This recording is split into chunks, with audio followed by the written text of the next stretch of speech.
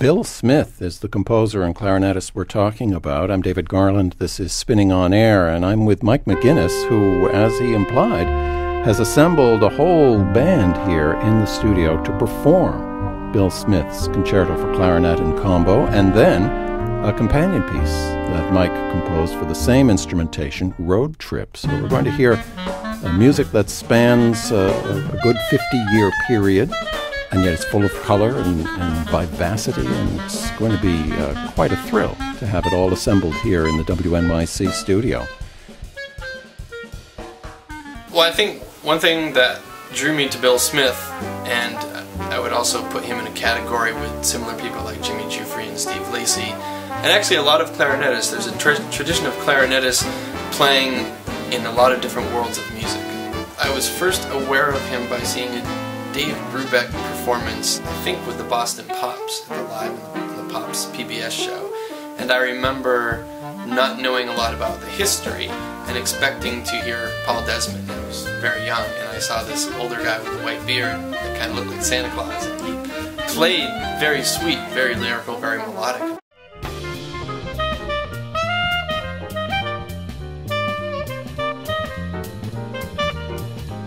I would say that he's most known for working with Dave Brubeck.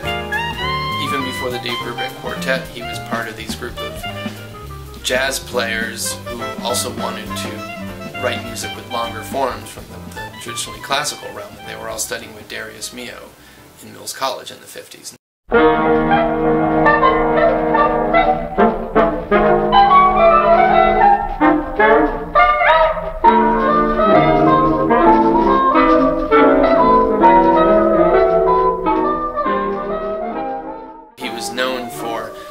Playing with Brubeck his own compositions, recording with Shelly Manne, recording with Ray Norvo. He's not only a great improviser, a great composer in the jazz idiom, but he was also a pioneer in extended techniques for the clarinet. He cataloged all the multiphonics.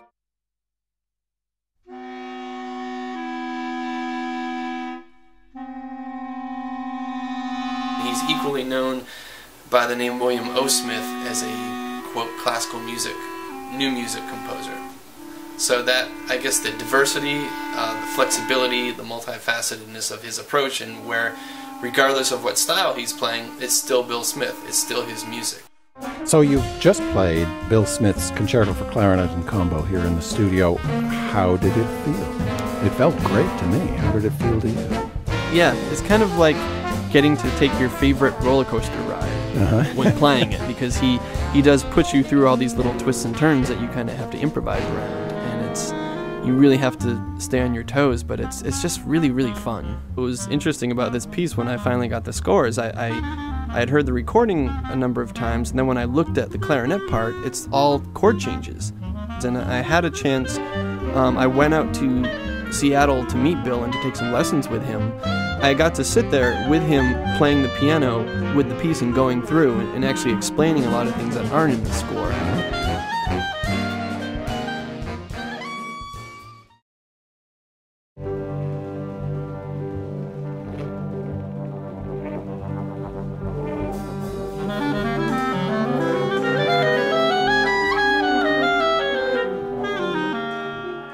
Road Trip piece, one of the things that I found fun about it and kind of challenged myself to do was to actually try to write something with swing. So this was kind of inspired by the Bill Smith thing. I thought, well, what if I tried to write the whole thing using the swing rhythm, but with all the new stuff that I had kind of discovered. Like I had this first chords, which is the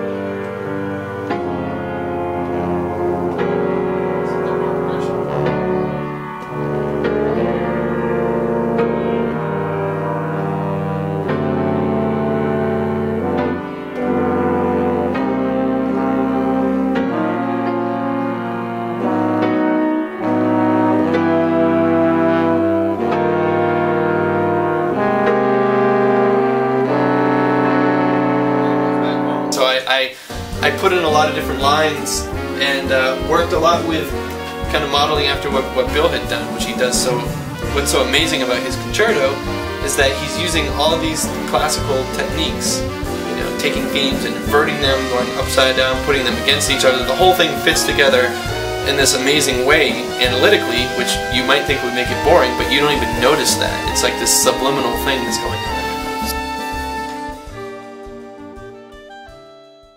I would like them to, first of all, find the music not boring, not cliched, not obvious, that it takes them to a place that they don't necessarily expect, to be surprised, and have something that is still, it's still using, like, when I wrote this piece, it was cracking me up actually, because it was just coming out as being so melodic and harmonic, and just some parts that I thought, wow, I just want to write really pretty harmonies that feel good to me, and it seemed a little strange, because a lot of the things I play in are very abstract and sometimes kind of atonal, but that's what I was feeling in my life to write, and I said, alright, well, I'm just going to be, if I'm going to do this, I'm going to be unabashedly melodic, and write harmonies that I like, and swing. And so in the second movement, we do a shout chorus that was like, could be, I guess, inspired by the feeling that I get when I listen to Count Basie. I didn't write it to sound like Count Basie, but I thought, I want this to feel as good as I feel when I'm listening to Shiny Stockings.